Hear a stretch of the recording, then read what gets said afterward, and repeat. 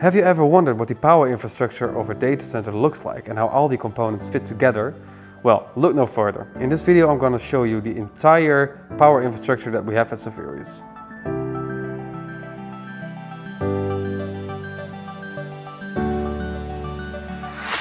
So first we start with your server.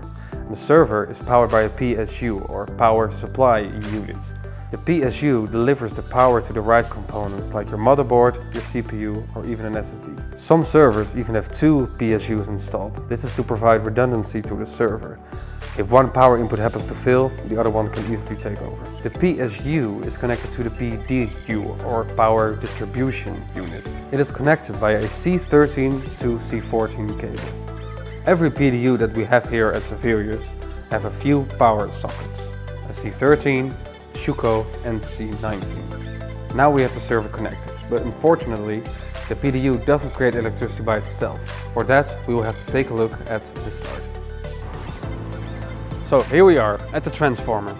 Here we receive the electricity from the power grid. It comes from two sides, again to provide redundancy.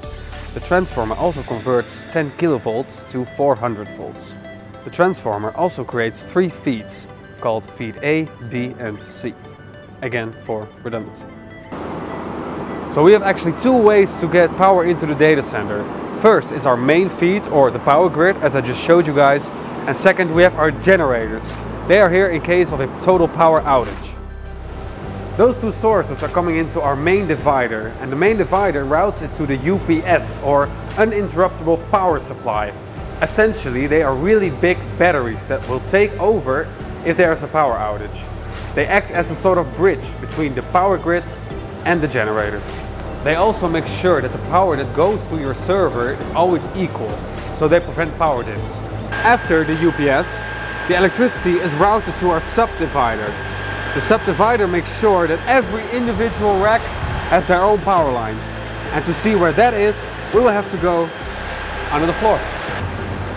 Here we have our subdividers. You can compare them to your breaker box that you have in your house.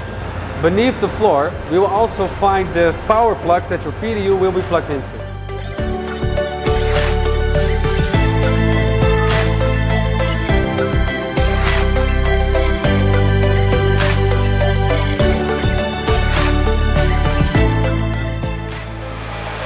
Here we see a PDU in action.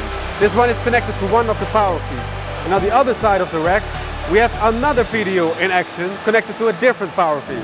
So, if I have to sum up this video, I think it's safe to say it's redundancy all the way. If you enjoyed this video, make sure to let us know and follow us on LinkedIn and YouTube. If you have any questions, you can always ask me directly via the socials in the description.